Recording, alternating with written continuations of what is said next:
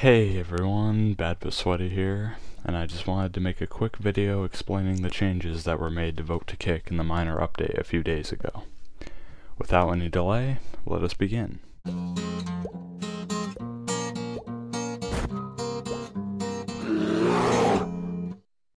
So, how Vote to Kick used to work is a player would start a vote on another player that they felt should be kicked.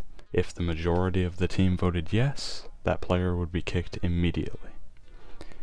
Now, the player being vote kicked can no longer see the voting on their screen, whereas the other players on the team still can.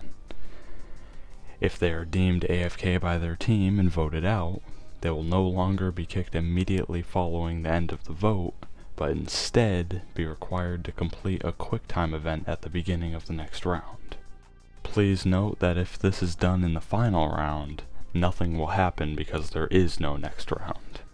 On the next loadout screen, a message will pop up in the top right corner of the screen telling you that you have been deemed AFK by your team and will be checked for inactivity. The QuickTime event consists of a sequence of 4 buttons that you must press within 5 seconds to remain in the match. The buttons are randomized every time, so there's nothing to expect there, and there is no penalty for pressing the wrong buttons. If you succeed, a message will pop up in the top left corner of your team's screens, informing them that you have proven yourself as active and will not be kicked. If you fail, a different message will pop up informing your team that your AFK status has been confirmed and that you will be removed from the match.